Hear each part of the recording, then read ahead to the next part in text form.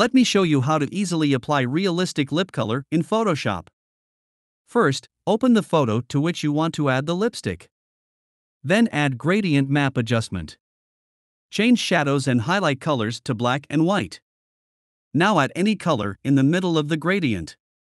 Close gradient map adjustment and invert the layer mask, Ctrl or Command+I, to hide the coloring. Take a brush and choose white as the foreground color, and paint on the lips to reveal the color. Now open the gradient map again and change the shadows and highlights position to shape the light on the lips.